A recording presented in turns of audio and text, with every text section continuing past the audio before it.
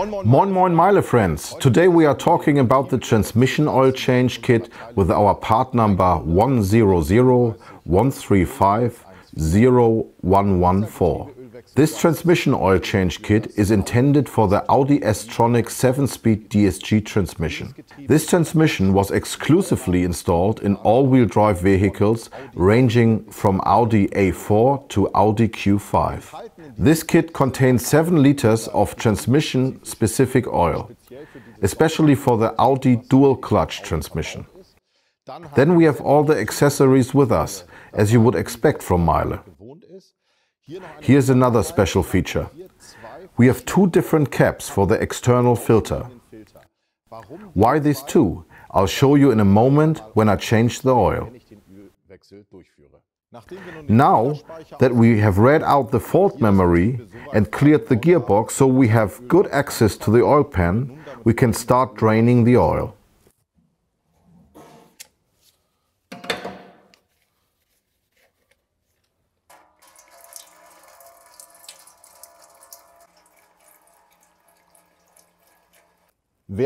While the oil is now draining from the oil pan, we can change the external oil filter.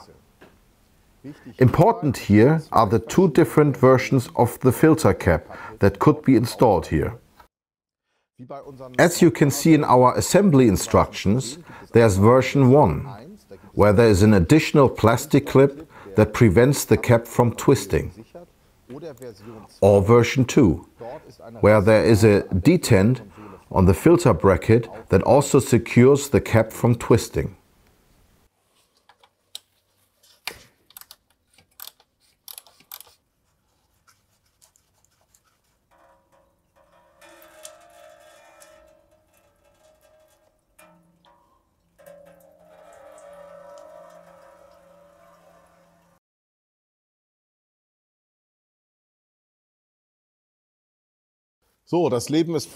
Life is full of surprises. This vehicle seems to have had an oil change before. Now I have seen the following. A filter is installed that does not meet the required specifications. You can clearly see how the filter has contracted.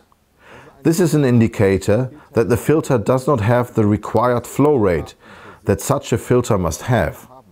This can, of course, lead to insufficient lubrication in the gearbox and thus to very expensive consequential damage.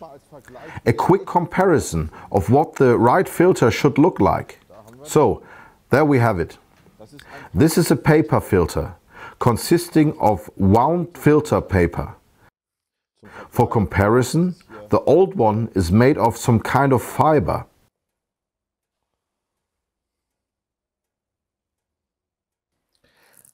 Using the removed filter cap, we now select the correct cap from the Meyle set. Next, we put the sealing ring on the cap here. I always take a little oil from the gearbox and lubricate it again so it slides better in the housing. Then put the filter in and screw the lid on tightly.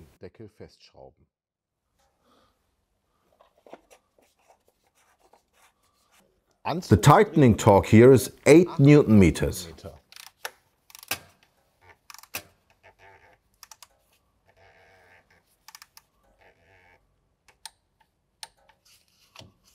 The next step is to unscrew the oil pan from the gearbox.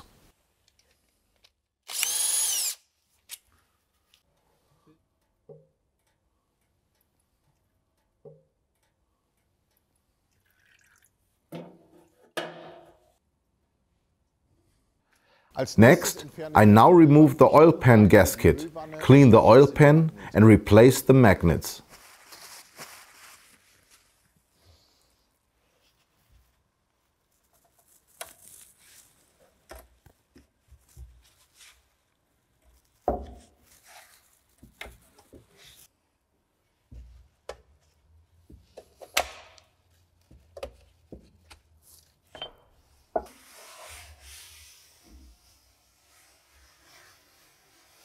The new magnets now take the place of the old ones.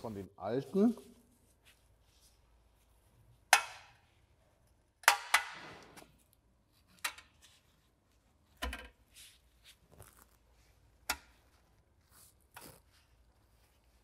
So. Next, we can remove the filter. We have to be a bit careful because there's an electric wire on the back side that we should not damage. You can simply unscrew it towards the back. You can hear it bubbling because a little residual oil still comes out of the mechatronics, and then you can pull it down. The connector pipe of the filter is now pushed into the gearbox here. And then the filter must be pushed in here at the top. There's a ring on the filter here, but it does not have a sealing function.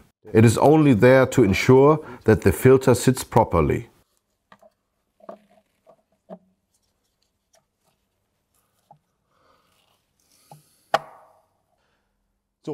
So the next step is to reassemble the oil pan. But before we do that, we have to clean the sealing surface properly. This should be as free of oil as possible.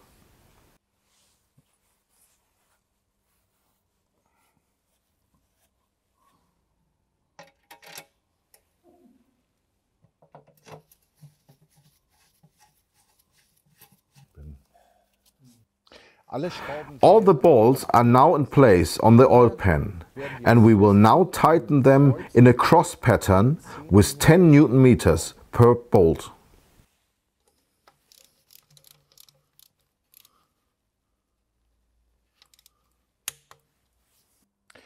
The next step is to screw in the drain plug again.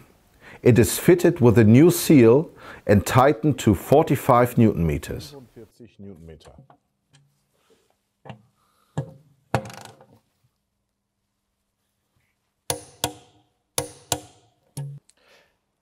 Now we can fill the gearbox. We fill it with oil until it drips out of the refill plug. The engine is switched off.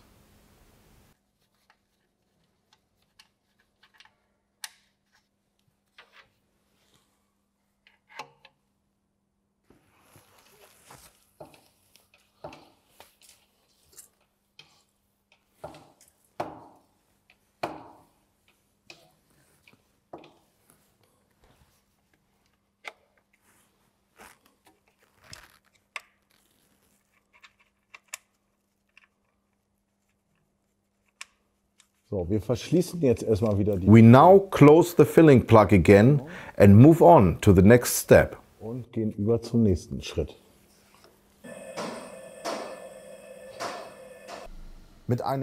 Using a suitable diagnostic device, we read out the gearbox oil temperature and start the engine. Tester is connected and we have chosen the gearbox oil temperature. Why? We need a test temperature between 30 and 50 degrees. Next, we switch through the gears, all for at least 2 seconds.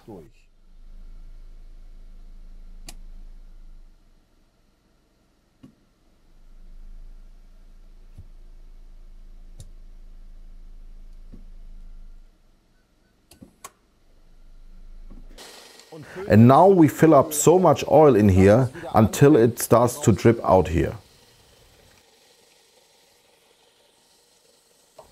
The gearbox oil now runs out and we have reached the correct oil level. I can now put the filling plug, also called the control screw, back in and tighten it with 45 Newton meters.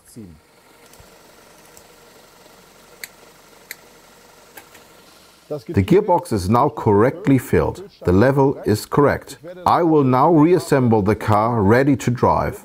Take it for a test drive and then read out the fault memory again.